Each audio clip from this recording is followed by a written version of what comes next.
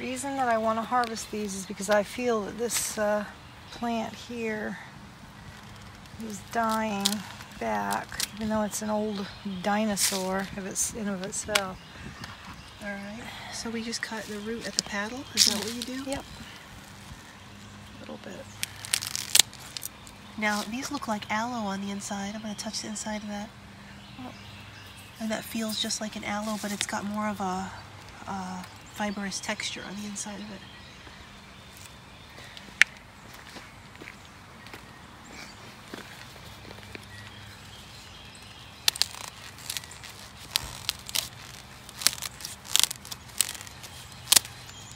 You'd want to really avoid getting these into your clothing. Now, I don't see from the photos that I saw on Wikipedia, they have a long spine, not little no-see-ums. Right here.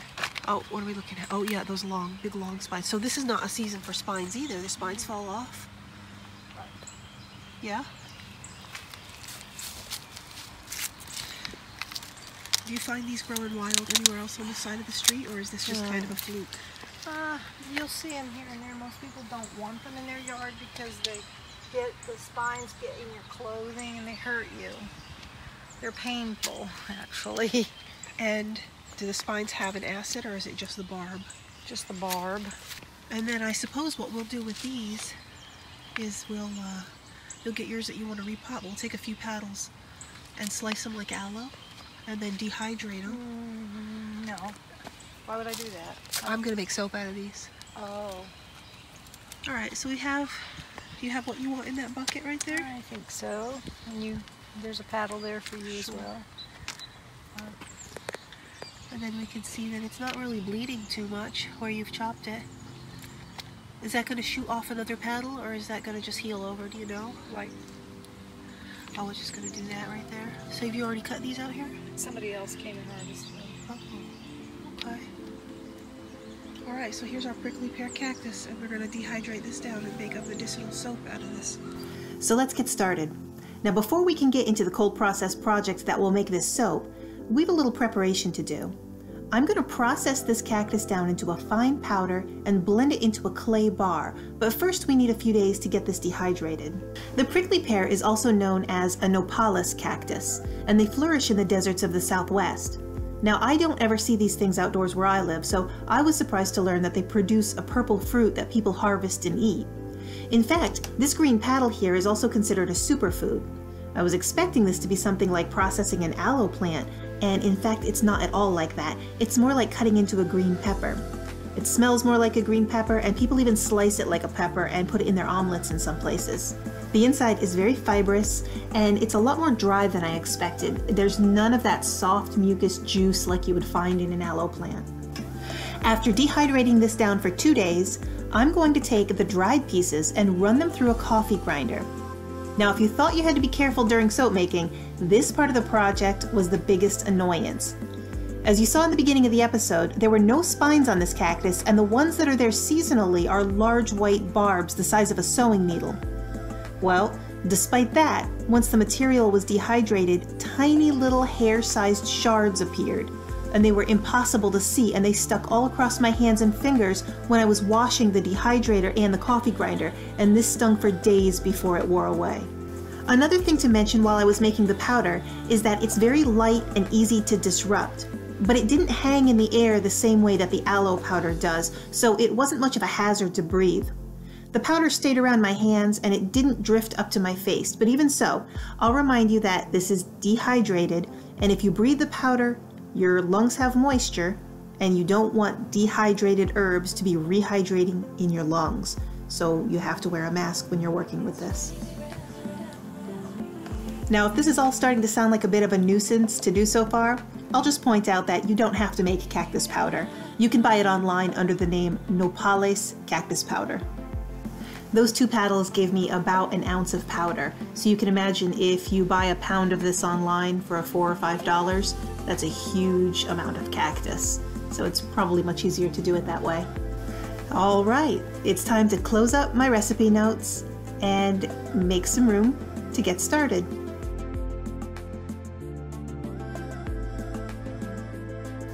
The first thing we'll do is make the lye water solution. In this case, I'll be substituting 100% of the water for aloe juice. I'll dissolve my lye and set this aside to cool until it reaches room temperature.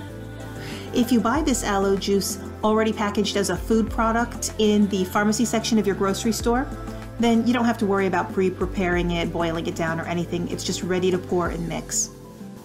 I'm going to work with these oils for just a few minutes and get them all blended in together before we add the lye solution. When we're ready to pour, I want to make sure that the lye solution and the oils are within 15 degrees of each other. So the lye's already been cooling down for about an hour, and both of these are sitting at just about room temperature. You'll see that there's a little bit of a solid oil floating in the bar as I'm emulsifying it, and that is the coconut oil. As we're working this through, it's the coconut oil that will be the last to mix in, and so that will end up being our 5% superfat.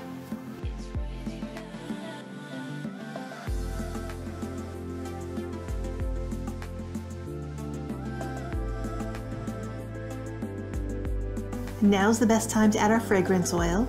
We'll be adding green clover and aloe, and that comes from Nature's Garden, and it's a very beautiful light scented fragrance, but it also sticks in the soap very well. So if you're looking for something that's not going to waft away but it still isn't too strong, this is a terrific choice. I've got bars that I've made of this particular fragrance from 6 months ago that still smell the same as when they were about 2 or 3 days old after they'd been cut. Now I'll separate this out into 3 parts. We're going to be using 3 colors. This is a heavy layered bar. Again, it's a cactus theme, so I kind of wanted to go with an earth tone. And we're going to be using the cactus colors. So we're going to use Hollywood Pink, which will give us that prickly pear purple color. And then we're going to be using a medium color of just titanium dioxide to lighten it up a little bit. And we will be using our cactus powder as a nice light green.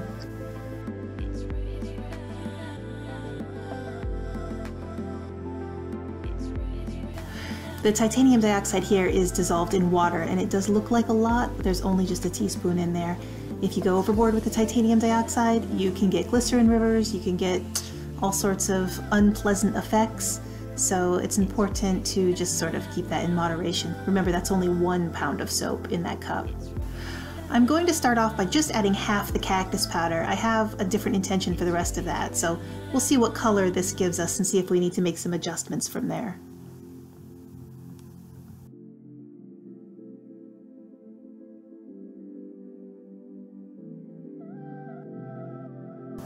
This purple pear color will go into the bottom of the mold first, and I made this part a little larger than the other 2 parts because we're actually going to put a little bit of this into a piping bag for the top of our embellishment. So I'll save some of this, and this will give me plenty of time to set this aside and let it firm up. I'm going to dust in a pencil line here, and that can be a little bit tricky because if you add too much, your layers of soap might not adhere, and if you don't put enough, you can't see the pencil line. So one of the advantages about doing this with a little bit of a dehydrated herb is that as it touches the moisture, it'll start to rehydrate. That makes this a little bit easier to adhese the next level of soap when you're doing herbs instead of the mica powders, which won't really re-moisturize or rehydrate because they're just sort of a mineral anyway. So that's one thing to keep in mind when you're working with pencil lines. These dried herbs work a lot better in keeping your pieces of soap together. Next is our white layer. Pretty simple. I'm just going to spoon this on top, and the texture is really thickening up, so the bottom is firm enough to hold the middle layer, and the middle layer is thick enough to just set it in nicely.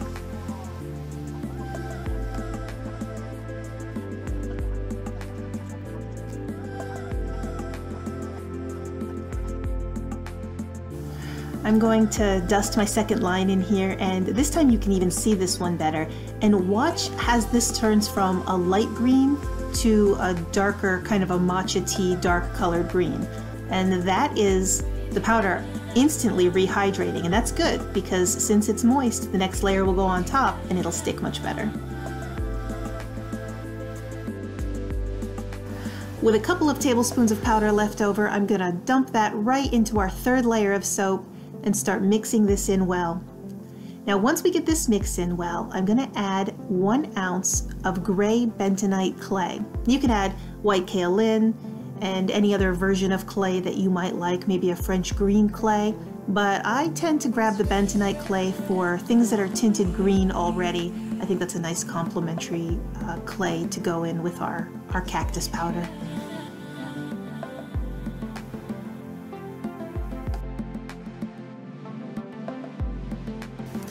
After a few minutes of mixing, there are a few large pieces of clumps in here and some herbal specks. I want to blend that down even a little bit more fine, so we're just going to give it a round with a stick blender just to get that smoothed out.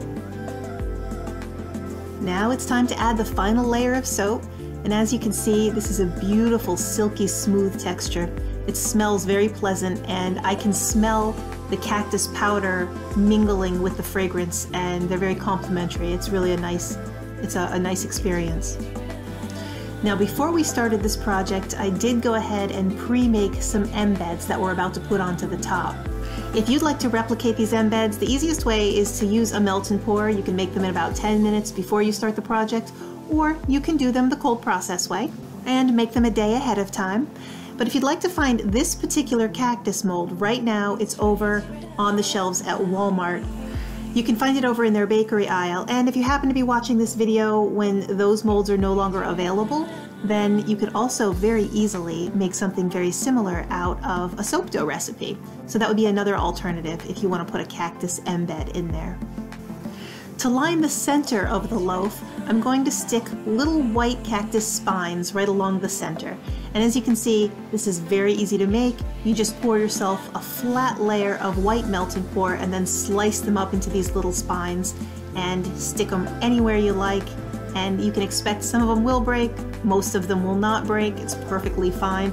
You can do this with cold press or you can do it with a melt and pour, but either way, this takes about all of 5 minutes to make. So these are perfect just to fill up that center area.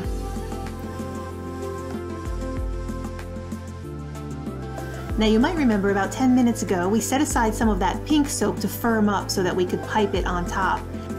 And to top off the embellishments, we're going to add our own purple pear fruits right across the top as the final pass.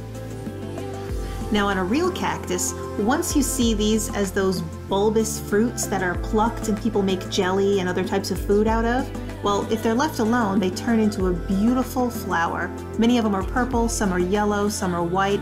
They're absolutely gorgeous. So here we'll have these bulbous flower shapes that'll be the final accent on this design. And once we're finished with this, there's nothing left to do but give it 24 hours to firm up so that we can cut it open and see what the design looks like on the inside. I did give these just a little bit more than 24 hours just to make sure I could get it out of the mold without messing up and fussing with the top of the design. And so very carefully, I'm going to line these up and slice right through.